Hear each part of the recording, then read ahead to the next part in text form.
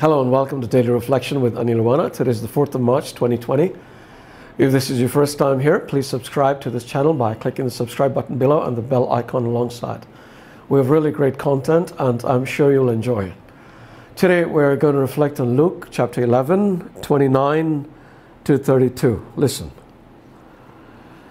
When the crowds were increasing, Jesus began to say, "This generation is an evil generation. It asks for a sign, but no sign will be given to it except the sign of Jonah. For just as Jonah became a sign to the people of Nineveh, so the Son of Man will be to this generation. The Queen of the South will rise at the judgment with the people of this generation and condemn them, because she came from the ends of the earth to listen to the wisdom of Solomon, and see, something greater than Solomon is here. The people of Nineveh will rise up at the judgment with this generation and condemn it, because they repented at the proclamation of Jonah, and see, something greater than Jonah is here." The Gospel of the Lord. There is the increasing tendency these days across all denominations to discount stories of the Bible that veer away from the ordinary as exaggerations of outright fantasy. I've heard people in the pulpit say that the miracles that Jesus worked never happened. They can all be explained away by natural means. I've also heard people say that many of the stories in the Bible can't be considered factual, as in actually happened, but were fantasies or parables. One such story that is said to fit into this latter category is the story of Jonah, whom Lord Jesus references in today's reading.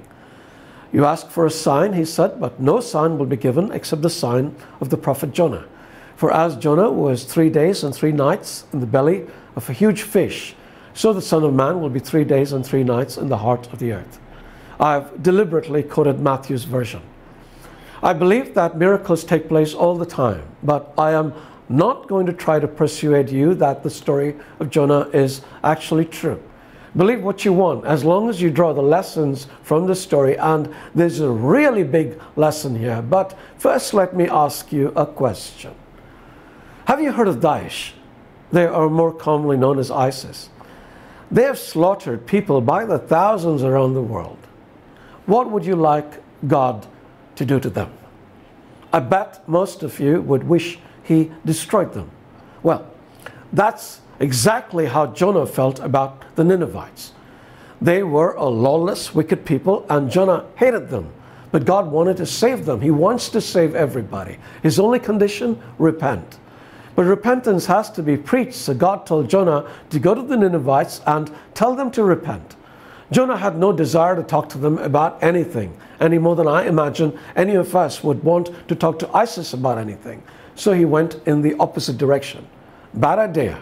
A storm hit the boat that Jonah was in. The sailors found out it was because of Jonah, so they hurled him overboard. He got swallowed by a huge fish, and it took 3 days of living in the darkness and the stink before Jonah gave in. He went to the Ninevites and preached repentance. The Ninevites repented. God saved them. Now, you think Jonah would be happy? They turned to God and was saved? He was furious. What would you have felt if you were in Jonah's place? Just ask yourself this question and you will know the answer to that. What if people in ISIS were to repent and God took them to heaven? Tough one, yeah? I hope that if you just click the subscribe button, you don't click it again to unsubscribe, but seriously, we all need saving, no? So why not then? God bless you.